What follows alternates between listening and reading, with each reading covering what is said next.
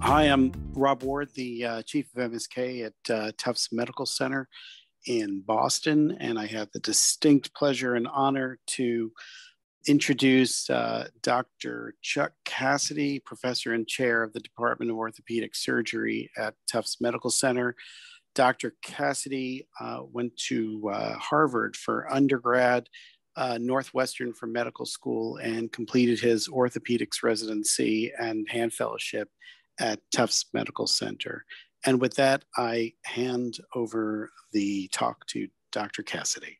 Good evening, everyone. Thanks, Rob, and thanks, Hillary, and everyone for allowing me to spend an hour with you. And hopefully we'll have some time for some dialogue.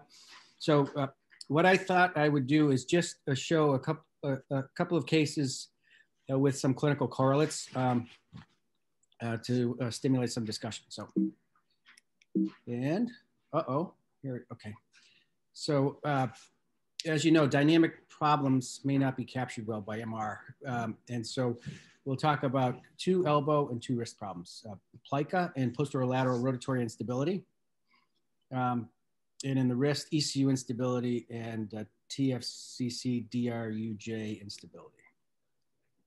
So this image is an image of what was described as normal anatomy on the left-hand side, plica, the elbow, quasi-abnormal on the right-hand image, but as considered a normal variant. This is a patient with a snapping elbow, and hopefully you'll be able to see this. Right there, it's somewhat subtle, but you can see it jumping back and forth. I'll play it one more time.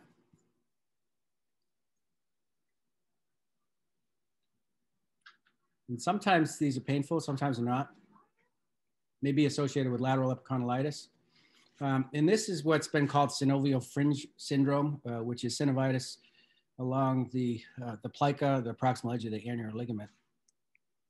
And this is after cleaning it up, and you can see here some thinning of the cartilage at the lateral margin of the capitellum from the plica. The plica does something different than what I actually thought it did. I thought it got incarcerated in the radiocapitellar joint with elbow flexion, but that's not the case. So here's a plica. So we're looking at the capitellum above, radial head below, and as you extend the elbow, it pops into the joint. So with elbow extension, it snaps into the joint. So it's not with flexion it gets incarcerated, it's with extension. And so the position in which the elbow is held during the MR may influence what you see.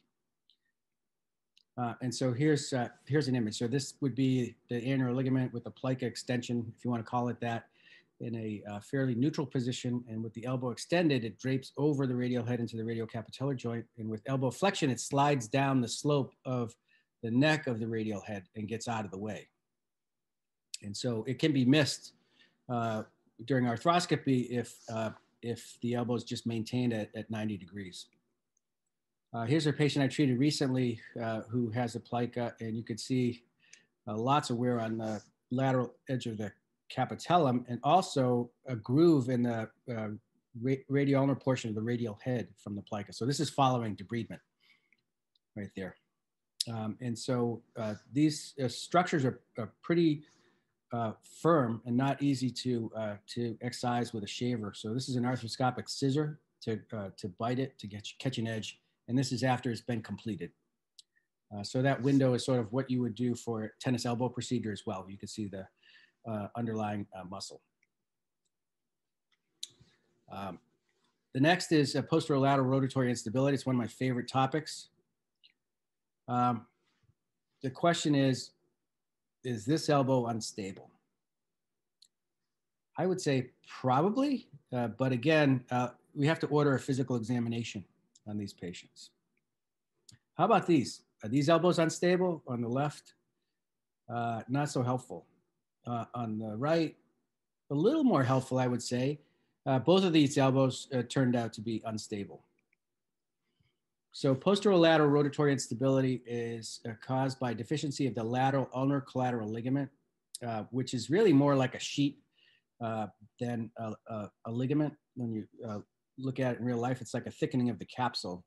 And it drapes over the posterolateral edge of the radial head like a sling that helps to support the elbow on the lateral side. And that's commonly avulsed with terrible triad injuries. And that's an example on the right. You can see the radial head replacement because the radial head was not reparable, but bald epicondyle from avulsion of the lateral collateral ligament that includes the lateral ulnar collateral ligament right there. And so it's what it is it's external rotation or hypersupination with this injury. And so it pivots around the medial collateral ligament. So the olecranon or proximal ulna is depicted in the trapezoid in blue and the radial head in orange, and the red is the sling of the lateral ulnar collateral ligament. And with posterolateral rotatory instability, it drops out, the radial head drops out and then swings underneath the capitellum. There are varying degrees of instability. It's not all or none. So patients may have mild instability that really presents as pain rather than mechanical symptoms. So I had mentioned both of these were unstable. This was an interesting patient. He is 48. He had a distal humeral fracture at age 5. And you could see that he's got cubitus varus on the left. He was doing well until he had a minor injury, and then his elbow became unstable. He underwent an allograft reconstruction 9 months earlier, and he told me that they put a cast on postoperatively. He could feel it dislocating in the cast. So tardy posterolateral instability is a sequela of cubitus varus from childhood, interestingly.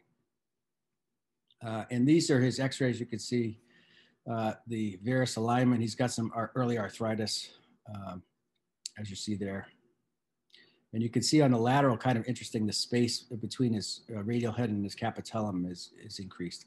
It's tough to get a good lateral on these patients because they're in so much varus. This, the way the tech normally would position the elbow is not going to give you a good lateral.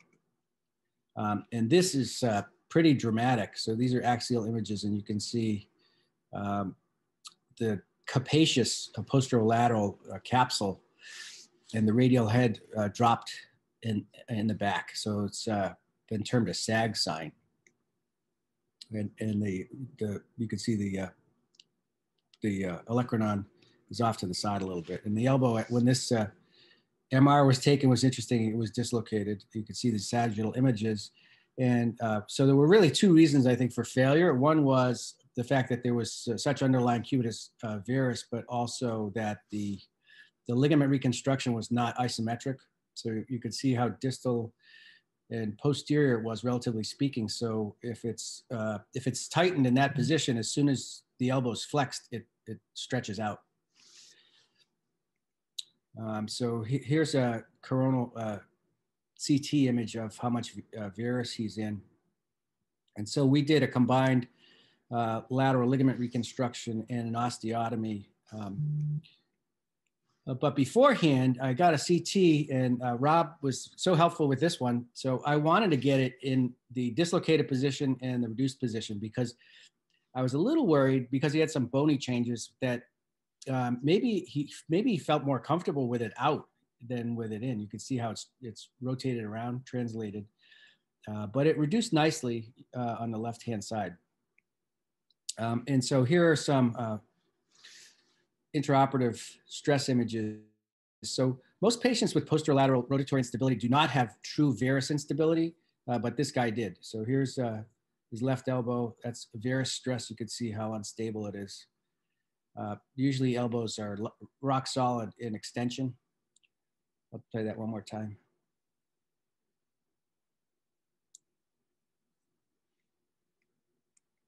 And this is a combination of kind of a posterior drawer pivot shift analogous to a Lockman and a pivot shift in a knee. So you can see the scar from his prior procedure, and his elbow rotates out. That's his radial head. you can see. So it's not a radial head dislocation. It's the radius and ulnar are moving together.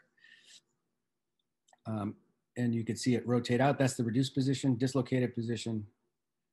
And that's the dimple sign you can see in the back here, where the radial head is displaced posteriorly. This is an intraoperative photo. You can see he's got some early arthritic changes. You can see the old ligament stump from his ligament that had ruptured. And treating these, it's important to find the isometric point. So there really is an isometric point in the elbow. It's like a hinge. And so one way of doing it is to make a bone tunnel in the ulna at the crista supinatoris and pass a stitch, and then just use that and flex and extend the elbow with it reduced to find the isometric point. And so this is his reconstruction. You could see he's back in valgus.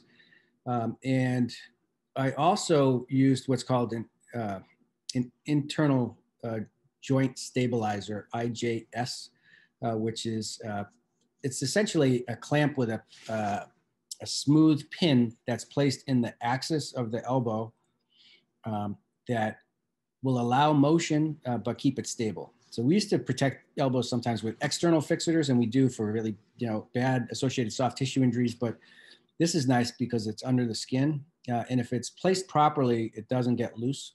And so you can be a little more liberal with the rehab afterwards. And so that's him pre-op and post-op.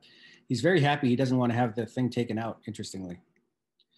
So those are the two elbow cases. And now we'll talk about a couple of wrist cases. And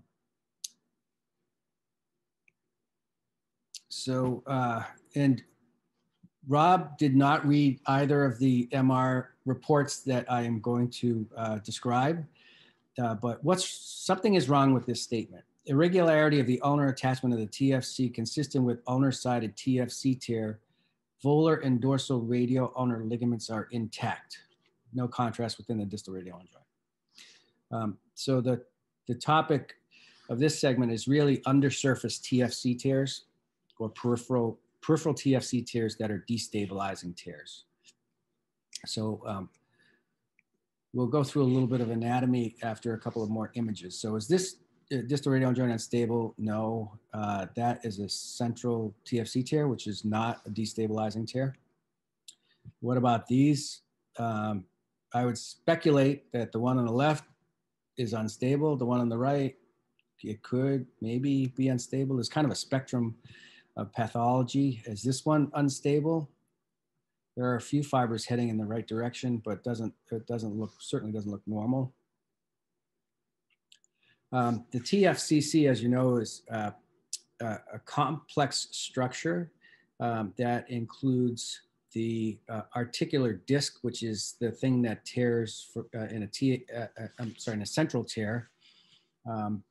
And that's surrounded by the volar and dorsal radial ulnar ligaments. And then along the volar rim come off the ulnar lunate and ulnar triquetral ligaments. And then we have the ECU subsheath, so that that complex helps to stabilize the extensor carpi ulnaris and also contributes to distal radial ulnar joint stability. And these are some fantastic images, courtesy of my friend Emmett Gupta from Louisville. And so these are disarticulated images, and you can see the radius. The AD is the articular disc. The margins are the volar and dorsal radial ulnar ligaments. PR is the pre-styloid recess. And that would be a central tear right there. So, and that area is like a cushion. It helps to distribute load. That can be excised without destabilizing the distal radial ulnar joint. The margins, however, cannot be compromised. So those are the volar and dorsal radial ulnar ligaments.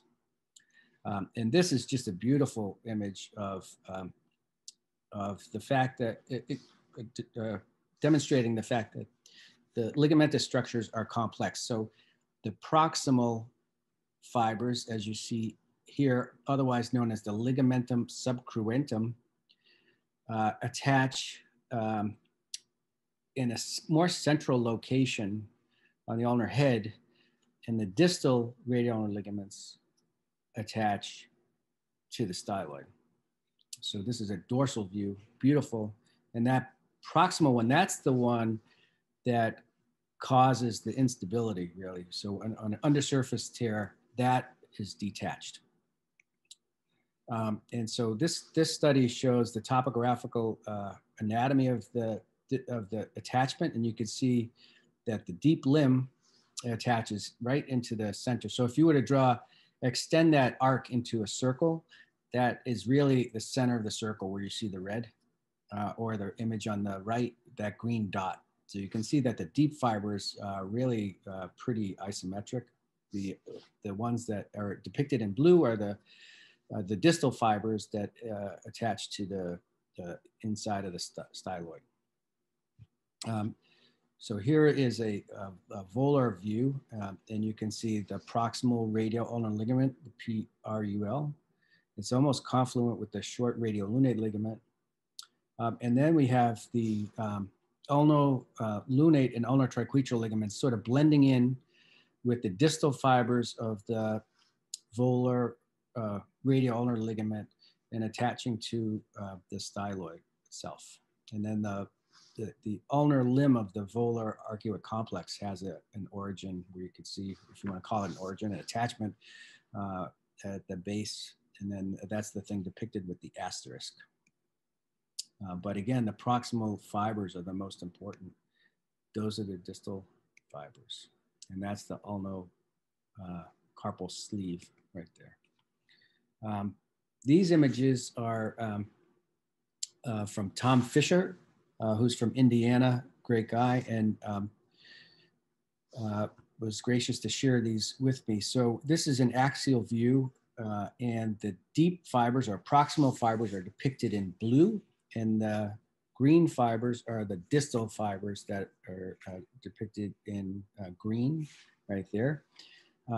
And the whole concept of what gets taught and what is loose with pronation and supination was always confusing to me. And these images, I think, really help to clarify it. So in pronation, the ulna wants to go dorsal, the radius wants to go volar. So that's why your ulnar head is more prominent in pronation. The deep or proximal fibers on the volar side are tight in pronation, and the distal superficial fibers are tight in pronation. So when I was a resident, there were conflicting studies that said the opposite. It was funny. One study said that the volar limb gets tight in pronation, and the other study said that the dorsal limb gets tight in pronation. And it turned out they were actually studying different elements of the radial ulnar ligaments. So the volar, the blue, is tight in pronation. And so I like this image of this guy. So pronation like that, with the weight, your radius wants to fall relative to your ulna, and what's holding it is your volar radial ulnar ligament, the portion that's proximal or deep. Okay, in contrast, in supination, the radius wants to move dorsal, and what's preventing that is the dorsal proximal radial ulnar fibers right there. The deep blue is tight. That's restricting the translation dorsally. And then the superficial volar fibers are tight in supination. So when we do reconstructions, we really focus on the blue and not the green. Okay, so this is supination.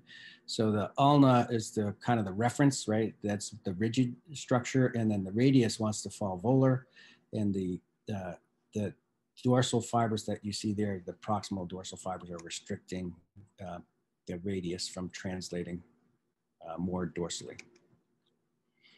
All right, so again, that's we're talking about the radial ulnar joint, and so in close proximity and in fact attached is the ulnar carpal sleeve. So in patients who have radial ulnar instability, they may also have Carpal supination, intercarpal supination. So here's an example of somebody who has some instability on the ulnar side of the wrist. And so we look at the sort of like the slope of the metacarpal heads relative to the forearm. And the carpus can supinate. So the ulnar carpal sleeve is like a sling that holds up the ulnar side of the wrist. And if that attenuates, like for example, with rheumatoid arthritis, you'll get intercarpal supination, or supination of the wrist relative to the forearm, in addition to the radial ulnar joint stretching out, so the ulnar head becomes more prominent. So it's a combination of dorsal ulnar subluxation and intercarpal supination that is what you see with advanced rheumatoid arthritis, like a caput ulna syndrome. One test that we do is what's called the ulnar carpal shift. So you push up on the pisiform and down on the ulna. So here's that. So you can see how much rotation there is in the hand or wrist relative to the forearm in this patient.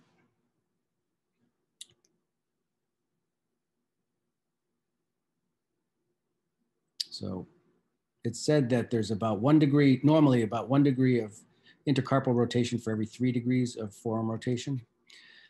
Sometimes patients can demonstrate their instability themselves, and this woman had had surgery previously, and you can see, she can show me what happens. Her firing it, it's unstable. You can see there. She can drive her ulna down or up.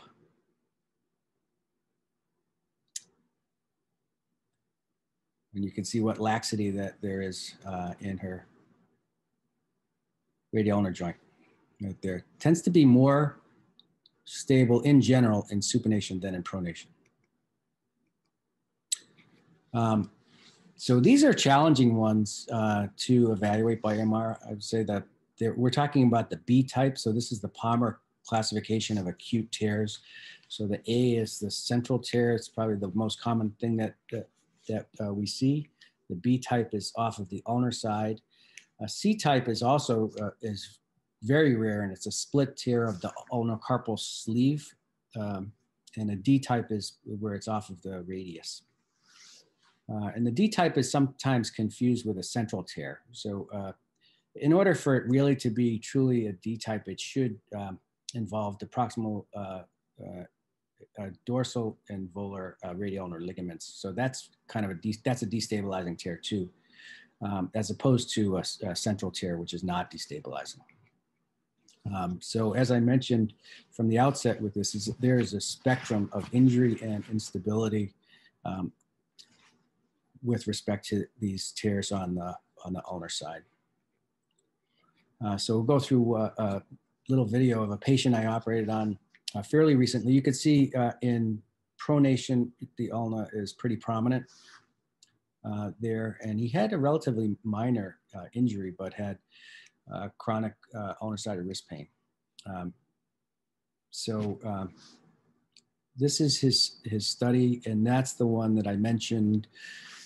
Said that there was a tear on the ulnar side, ulnar sided TFC tear, but the volar and dorsal radial ulnar ligaments are intact, which technically is not possible. So if it's torn, and you can't have it both ways. So here it is. It was read as a tear on the ulnar side, but not complete. So here are some representative images. He had a distal radius fracture as a kid, and he had this little ulnar styloid non-union.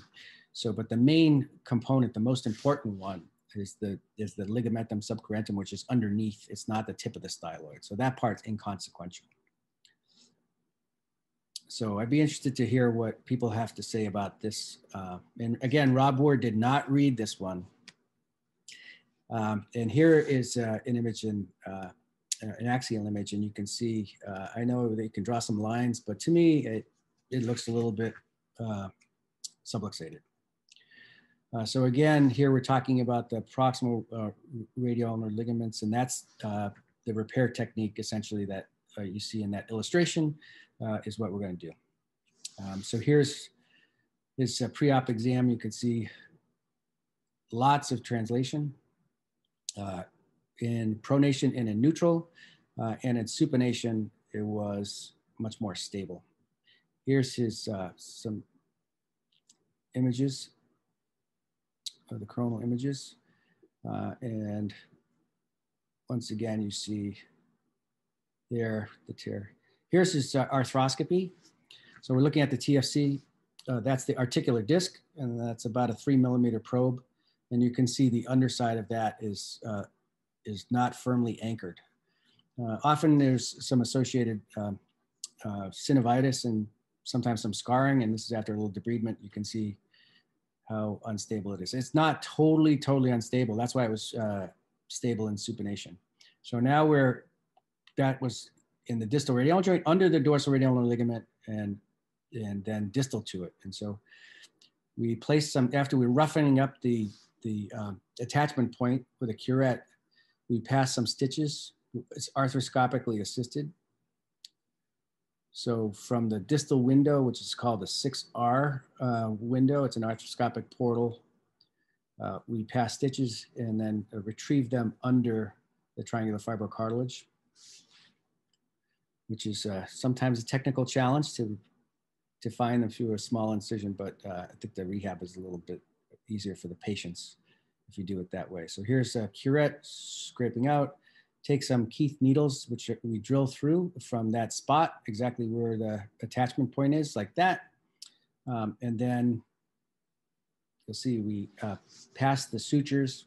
So we're under the TFC through the ulna, and then have to make a separate incision in the volar ulnar side, as you see there. Retrieve the stitches, hopefully not incarcerate the dorsal sensory branch of the ulnar nerve. Like that. And then this is just showing traction on the sutures. And you can see how just pulling them down retensions the ligament. So here it is after it's been repaired. And then we immobilize the patients in about 45 degrees of supination for a month. So they are in a long arm cast for a month and then a short arm cast for a month. It's a slow rehab. That's in contradistinction to a central TFC tear, which you just debride and you don't need to immobilize those patients. Okay. And so here it was after we finished. That's the repair. And then finally ECU instability. This to me is it's a challenging one in terms of diagnostic dilemmas. And also interpreting imaging. It may be subtle. So the retinaculum that you see that houses the 6 extensor compartments also is draped over the ECU, which is the 6th compartment. But deep to that, there's a subsheath that really is what stabilizes the ECU within the groove. And as you know, the groove may be shallow or deep. And I like this image because it looks so clean that, you know, the ECU tendon is so happy sitting housed in this little wall with the nice cover over it, but that's not reality. And this is a study that looked at I would call it translation of the ECU with forearm rotation and the position of the ECU when the image was taken, and sort of used a watershed line in terms of a reference to describe the degree of displacement or subluxation. But in reality, you know, the ECU is fixed to the ulnar aspect of the hand at the base of the 5th metacarpal. And so in pronation, it's an ulnar deviator, and in supination, it is a wrist extensor, right? And so it's rotating from the ulnar side to the dorsal side because your ulna is not moving. So there's a fair amount of translation that's occurring in the ECU with forearm rotation normally. And this was a study that showed this is a normal subject where you can see the ECU is not even, it doesn't even look like it's in the groove. And this patient was asymptomatic there in pronation, neutral, supination. So I love these images. These are from Tom Graham, and they're published in the Hand Clinics in 2011. And if you look at that inset B at the bottom, there's this fiber cartilage, which is sort of meniscoid, and it's almost like a glenoid labrum. It's a lip of tissue anchored to the bone from which that subsheath rides up, and it's like a bumper that keeps the ECU tendon from heading too volarly. And so you can see the thickening on the volar ulnar side as compared with the dorsal side, which is like more of a traditional attachment. And so the ECU can escape like you see on the left, where the retinaculum, the subsheath is disrupted, it's torn, and it pops out, or it can be attenuated like what you see here, and it's sort of pulled off like a bank heart, and allows the ECU to translate beyond the lip. And so if you go back here, if you look and you didn't have a subsheath, if all you had was a retinaculum, you could see how the ECU could slide all the way around the ulna. It wouldn't be restrained within the groove. So that the subsheath is important to limit the translation that's occurring.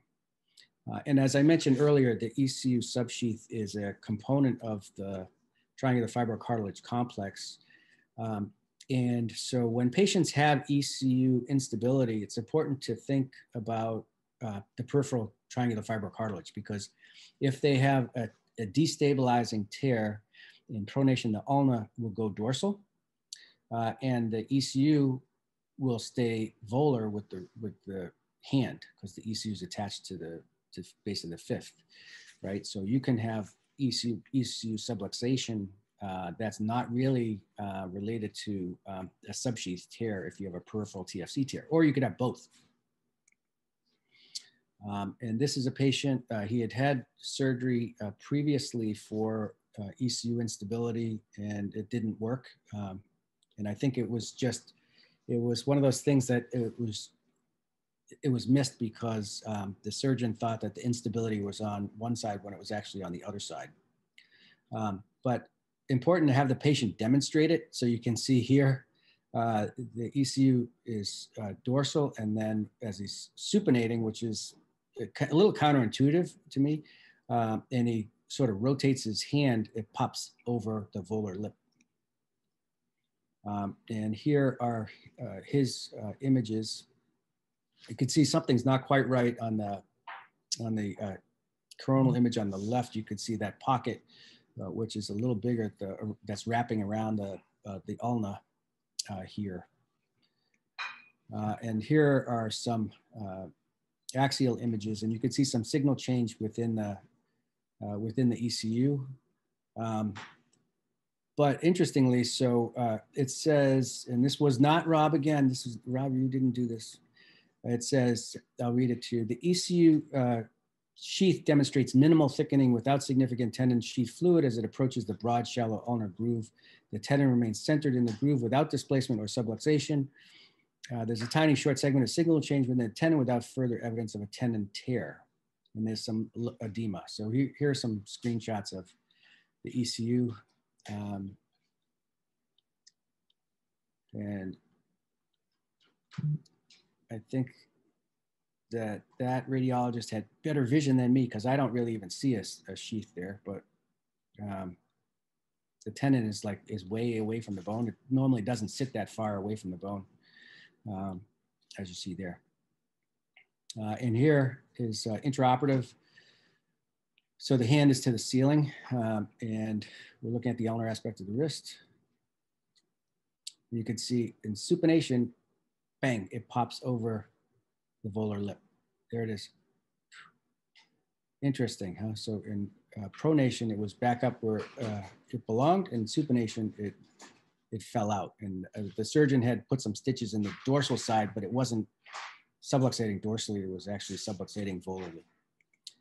And so here is intraoperative. So the hand is to the right. And so what we do is we take it off the dorsal side to access it. And you can see the retinaculum and the subsheath rotated out together. And the groove is shallow. And so we do what's called a groove deepening. And so we take a burr and then do something like that. Maybe that's a little bit exaggerated, but the point is to have some bony stability, add some bony stability to the sixth compartment. And then we put some anchors, or you can just drill some holes and put stitches in the volar lip like that. And then secure the retinaculum to, it's like doing a Bankart repair essentially. So you're securing it to the lip itself, not around the side, to restrict the tendon from popping over like that. And that's what it looks like when we're done. So in summary, dynamic troubles like the elbow plica, posterolateral instability, TFCC tears, and ECU instability may not be caught adequately in the snapshot of an MRI. Communication between a surgeon and radiologist is essential, and I am grateful to Rob and all that he's done for me and for our patients over the years. We've had a great relationship, and you know, he asks the questions, and I think it's really helpful in terms of being able to synthesize the you know, the clinical findings with the radiographic findings. And when in doubt, order a physical exam. Order a physical exam before an MRI. Trust your patient's stories. When the patients say that these snapping things are happening, they mean it. And you just got to figure it out. It's like a little detective story, and maybe consider a dynamic study for some of these, like ultrasound. And Rob and I have done that over the years for some of these more challenging cases. So that's it. Okay, thank you so much, Dr. Cassidy. And gonna have to hire an attorney, I think, after this talk. We'll do a short question and answer session if anybody wants to pose a question or comment on what Dr. Cassidy has discussed. Well, I have a question, Dr. Cassidy. Sure. You commented just by gestalt that in one of the axial wrist images, you thought the distal ulna was a bit subluxed dorsally. And, you know, I constantly struggle. People on our forum know that I have a constant problem struggling with the variable wrist position for MRI. And often it depends on the patient's comfort or the particular surface coil that you have in a particular magnet or the tech who's positioning the patient. And so it's all over the place. But it was my understanding that when the wrist is positioned in pronation, that the distal ulna normally translates dorsally. So I never know what's pathologic or not.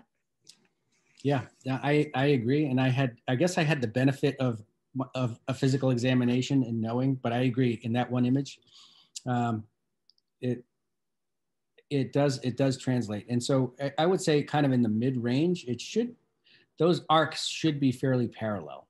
You know, as you get more to the extreme of rotation, they won't be parallel any longer. But you're absolutely right. And there's a fair degree of variability in it, and they're not all taken the same way. I agree with you. So I look at where the groove is, and you could, you know, look at where the styloids are as you scroll through it to see what position the forearm was in. Also, another question where we're imaging, I feel a bit at a loss without being able to examine the patient. Just you started with that with the synovial plica in the elbow. And I mean, certainly people have normal elbow plica, and I don't know what the threshold is for accusing it of being pathologic. Right. Yeah. Well, I think that's where I think the onus is on the surgeon to give you as much information as possible, as opposed to just ordering a study. And what can you see? So she had, that woman who had the cartilage loss in the radial ulnar joint and or the radial margin of the radial head and the capitellum actually had a little edema in the capitellum, which was a clue. But yeah, you're right. So the little triangle is a normal structure. That's for sure. But it's varying. And I looked at a few papers that measured how far they came into the radiocapitellar joint to try to describe what would be potentially symptomatic. And I'm not sure I buy it, but yeah. And again, it would be interesting to do this in different degrees of elbow flexion, because that structure will look very differently depending on what, where the elbow is when it's taken. So then I'm jumping between the elbow and the wrist, but another question. So I saw in that case where you had a type, a TFC tear that was isolated to the foveal insertion of the ulnar limb. I think that was an arthrogram where you had the radiocarpal joint injected. Yeah. So the unstable ones, I mean, the common denominator is the disruption of the foveal fibers of the foveal lamina of the ulnar limb. And so if that's torn in isolation, or if both the foveal and styloid lamina are torn, those are both unstable. So why is it that we inject the radiocarpal compartment? Why don't we just inject the distal radial ulnar joint? Yeah, like the old days, huh? Yeah. Well, except I'm not suggesting 3 compartments to shoot myself. But I mean, you would capture one or the other. You're looking for the unstable one, right? Right. I totally agree with you. So an undersurface tear, it'd be like if you took a scalpel and just parallel to the distal edge of the ulnar head, and you just slid it across and cut that off. Their distal radial ulnar joint is going to be unstable, but their arthrogram's not going to show any flow into their distal radial ulnar joint. That's what makes it so challenging. You only end up catching it on a couple of cuts, right? Maybe one. Yeah, maybe one. It depends. Yes, you're right. And so that is tough. And so you're just looking at some signal change in that area, really, unless it's totally off. Like a couple of those I showed the coronal images where you could see it was retracted. It was really torn off, but more often than not, it doesn't look like that. It's just some subtle signal change on the underside, which is not, to me, it's not very helpful. I don't know about, do you think an ultrasound is of value for that? No. I don't think so either. So no, it's fantastic for the ECU instability. And then, I mean, I'm being an askaholic here. If anybody else has a question, just turn your mic on and barge in. But I actually had an ultrasound technologist who had chronic ECU snapping. And for many years, she said it was like a party trick. And it was painless, and she just would do it. But then she became an ultrasound technologist.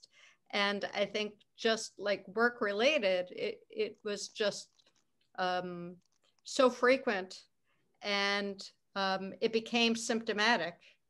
And so she had a surgical repair, but we're told that, well, sometimes these snapping tendons are just asymptomatic and incidental, but in a sense, I mean, the people who become symptomatic, they must have been asymptomatic and incidental for some time, right? I mean, it's just a matter of how long they've been, having that friction syndrome.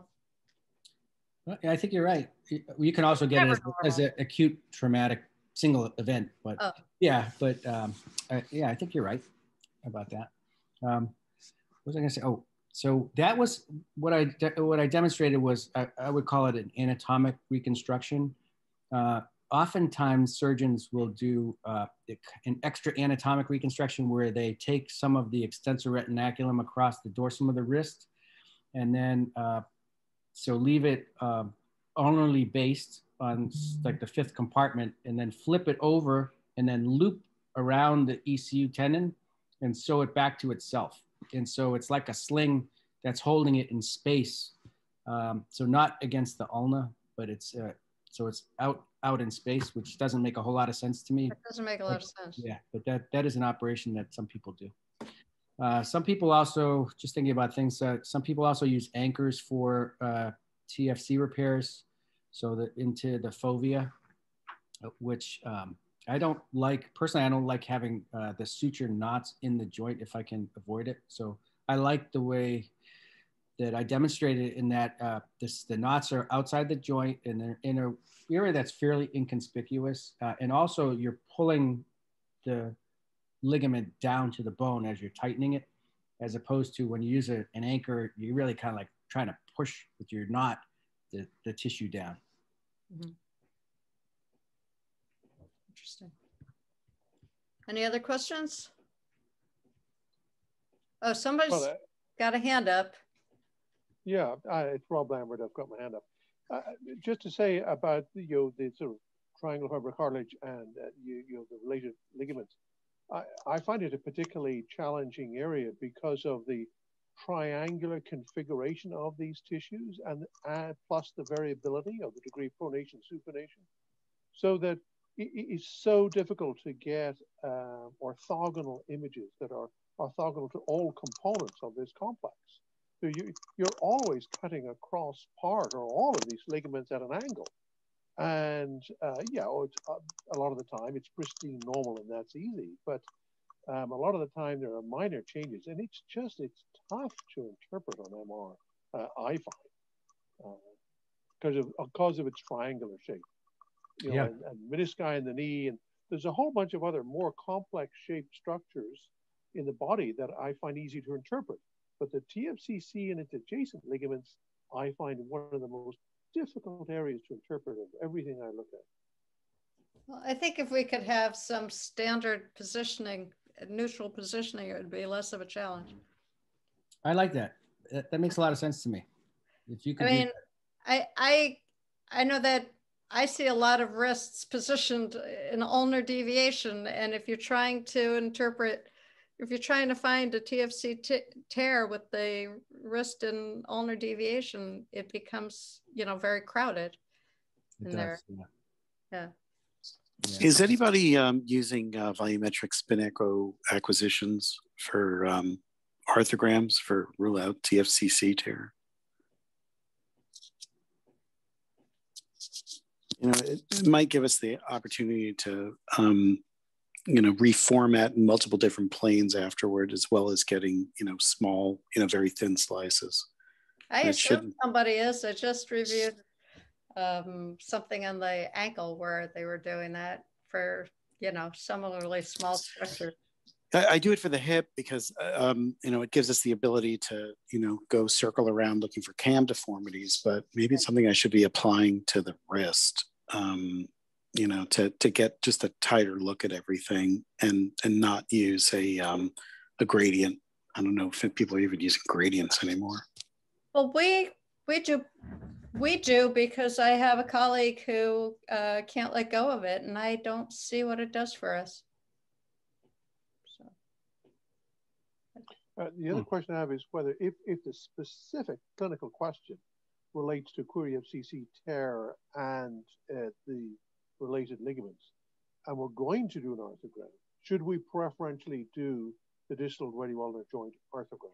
That's what I said, Rob. I know, but I wanted to hear what some other people thought about that. Should we stop doing radiocarpal for that indication, and as Hillary suggested, only do the distal radial ulnar joint injection? I think the radiocarpal makes sense for the scapholunate ligament. But shouldn't it be tailored for what it is you're looking for? I agree, but my last comment here is that I would say 90% of our intercarpal ligament MR we do without an arthrogram. We're happy without it. But when it's TFCC, often an arthrogram is requested, but we're injecting the wrong space. It seems that it's the wrong side to me. Well, I think it depends on what you're looking for. So, for example, with ulnar impaction syndrome, you may have an LT tear, right? So I suppose if it flows through your TFC and then makes its way into your mid-carpal joint, that's okay. But right, so for ulnar impaction syndrome, they get degenerative TFC tears and they get attritional lunotriquetral tears. So that's where that would make sense to inject the radiocarpal joint. Because right, MR alone is not great for LT tears. So I could see that. But if it were an undersurface tear specifically that someone was looking for, a distal radial joint arthrogram makes more sense to me, yes. Mm-hmm. How about the lateral ulnar collateral ligament? Do you feel like you can define that well? Yeah? Why, is that a challenge? Well, it is with, so for example, with tennis elbow, if patients have longstanding lateral epicondylitis, there's a lot of change that you'll see on the humeral side, and that it may not be easy to define the lateral ligament in that instance, right? And they can have actually, there was a case series of iatrogenic lateral elbow instability from multiple steroid injections for tennis elbow. Well, that's not surprising. Yeah, right. Yeah. Anything else? Oh, by the way, Rob, surgeons miss undersurface TFC tears when they do rest arthroscopy sometimes. Because you can't, it's not like a central tear. You're not looking at a hole or a flap. You have to really have a high degree of suspicion and, take your time and probe that area at the prestyloid recess and see. But I've taken care of a number of patients who've had scopes and it was just missed. Okay, it sounds like we're going to be injecting the DRUJ. Sorry, Rob. But how good is the ballottement test? Or is that no, not ballotment, trampoline test? The trampoline, yeah, you got it. It is highly subjective. Oh, so it's not going to alert you to that hidden undersurface tear. I don't think it's so. I would like to. So explain what I'm asking about. Everyone might not know. Sorry. Yeah. So the triangular fibrocartilage, when it's attached firmly, it has a certain degree of ballotment. Like you said, we call it a trampoline test if you take a probe. And if it's torn, it's retracted. It's sort of like, I don't want to say bulbous, I guess I do, but it'll be lax, and you'll feel that you don't feel the tautness in it. And then when you reattach it, like what I showed, when you pull it back down, then you reestablish the tension on it. Yeah. So yeah, it is highly subjective. I like to put the probe in the prestyloid recess and see if I can hook underneath and pull it up, which is what was demonstrated there. I think that's probably the best way to do it. Mm-hmm. I have scoped the distal radial ulnar joint before. You need a 1.9 millimeter scope, and you actually can't do anything. You can't do anything. You can see, but you can't do anything. Yeah. That's crazy. Very tight space. And if it's not tight, you don't need to be putting a scope in there because you know what's wrong. Right. Well, Dr. Cassidy, I think that about wraps things up unless somebody has one last question. Thank you so much for your time. And again, thanks a lot, Dr. Cassidy. All right. Thanks, Dr. Cassidy. Thanks for the invitation.